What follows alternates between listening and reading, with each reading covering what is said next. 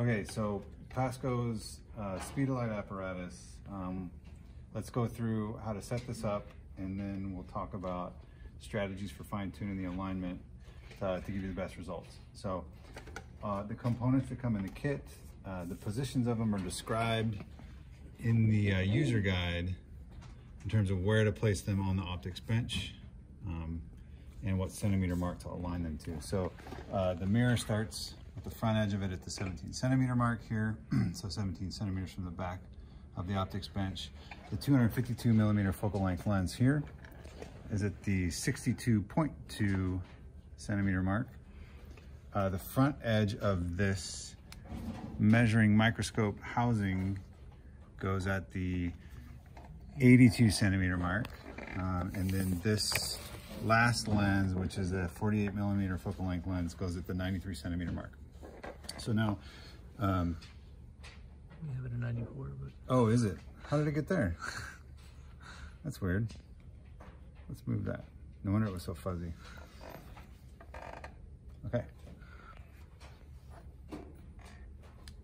All right, so with the components in place, there's also this handout also calls for the use of calibrated polarizers, but we're gonna leave those off for just a second, and I'll show you how we'll use those in a minute. Okay, so the laser sits on this laser bench in the back here, and then there is a foot underneath here that you can use to raise and lower the back end of the track to help adjust the beam alignment so we can hit the sweet spot before we start making measurements.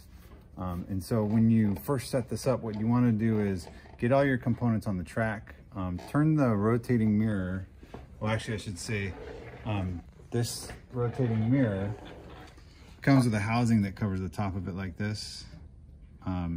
Remove these two thumb screws. Here's just one of the thumb screws right here.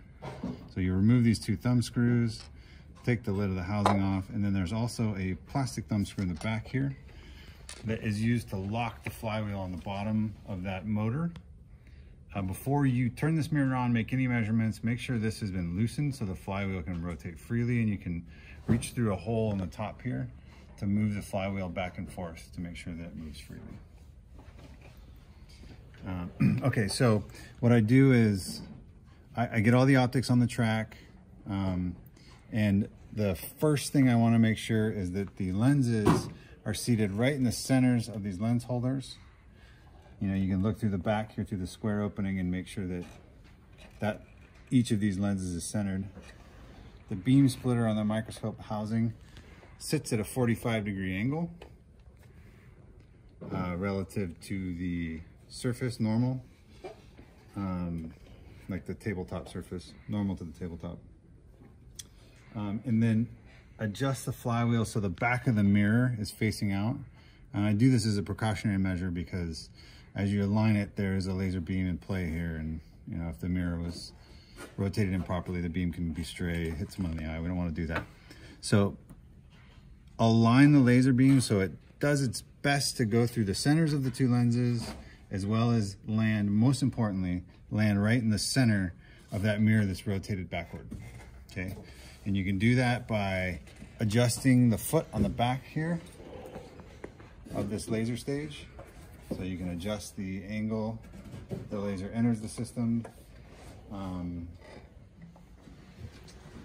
Once the beam's aligned on the back of that mirror, go ahead and you put your finger down to the flywheel and turn the mirror around so it faces out, and then send the beam off that mirror down to the fixed mirror some distance away. Ours is probably about 12 or 13 meters away.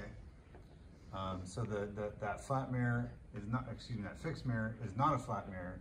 It's actually a concave mirror that has a really long focal length. So having the mirror some distance away actually helps the experiment work a little better.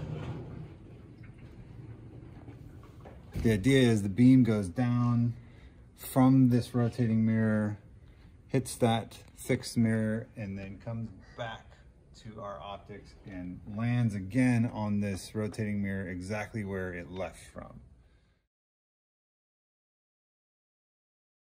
We adjust the mirror here using the two screws on the back in order to send the beam right back to where JJ is pointing. And then if I put my hand over to the beam right here, you can see that the laser is in fact hitting the mirror. So there you are. Cool. And using this type of stand is best because it makes it really easy to adjust the mirror, to adjust the height, and to move it around to get it to where it needs to be. The tripod stand does not come with the kit, but it is a camera stand that you can find. Okay, so once you've got the fixed mirror in place and you've aligned the beam so that it leaves this rotating mirror, hits the fixed mirror, and comes back and lands exactly in the center of the rotating mirror again, you should be good. So the alignments on the bench, the optics on the bench are aligned, beam goes down to the fixed mirror, you've adjusted the fixed mirror so that the beam returns and lands again on the rotating mirror in the same place that it left. Okay? And with this beam splitter and the microscope housing set to 45 degrees, if you put a piece of tissue over the opening here, oh, and I should say this eyepiece comes assembled like this. You can loosen this black thumb screw and this piece comes out, and this will help with alignment. You put a piece of tissue over the top there and you can see the beam coming up through the microscope housing. And you know it's the right beam if you block the beam in between the two mirrors. This spot disappears and reappears when you do that. So you'll notice when I block it, there's still a small amount of red sort of fuzz there. What we care about is that bright spot right there. Okay, and you can adjust this lens right here, the position of it, and just slightly forward or backward, and it will sharpen or make smaller that spot in the housing. Okay, and so before I put the eyepiece back in, what I'm going to do is adjust the beam splitter and then adjust this micrometer so the spot appears to come right back through the center of that opening where I'm going to put the eyepiece back in. Okay, so now I'm going to take these polarizers, I'm going to put them, well, first of all, I'm going to mount them on this stand and then adjust the angles between them. Oops. So they're not the same, so it helps dampen the beam a little bit so it's not too bright, because I'm about to look through this eyepiece and I don't want to hurt my eye. So I'll put that back in place and I'll look in.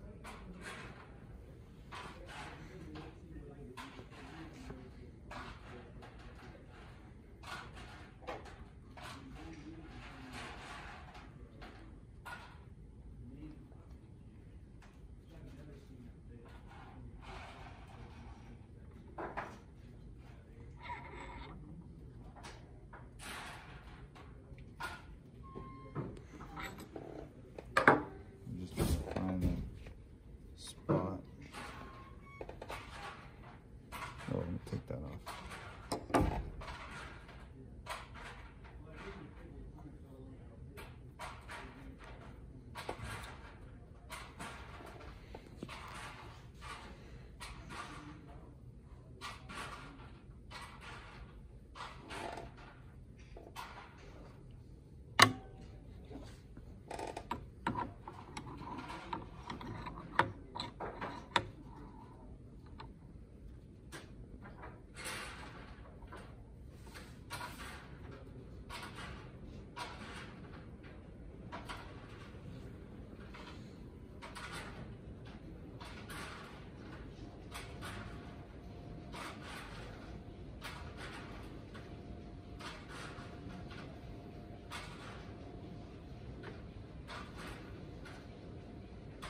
Okay.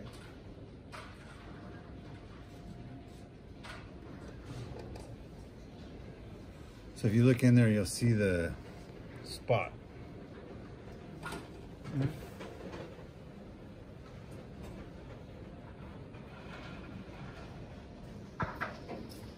it is. All right, so if I block this beam, that's how we know it's the right spot. All right, so now turn the rotating mirror on. and we just push the start button, remove the polarizers.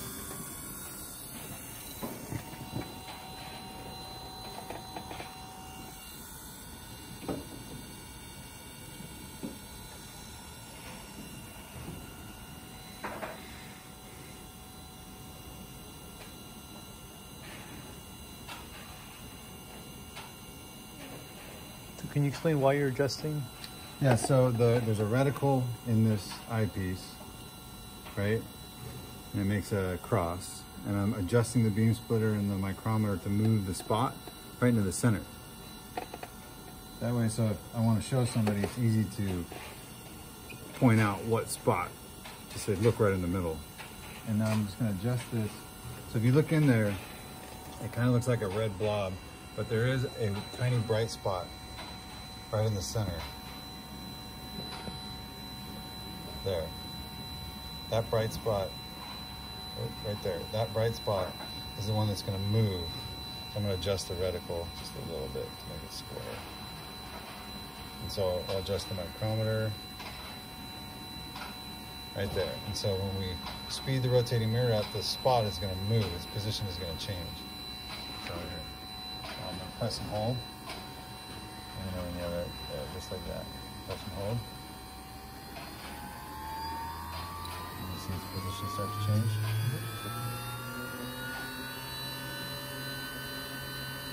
And then once it's there, we adjust the micrometer to move it back to where it started.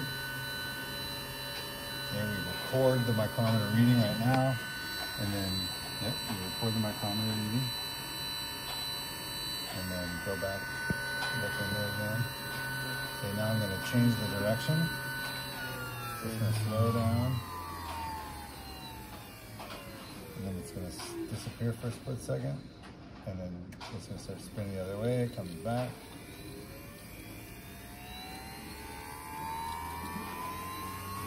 And now I'm going to spin this up again to its maximum revolution. And now we have to move the micrometer and go down, yep, back until it's back in its original position. Okay, and then we stop, and we read the micrometer, and the new micrometer reading,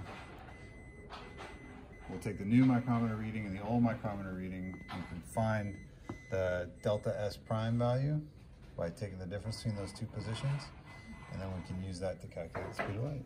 Cool. Thank you. Okay.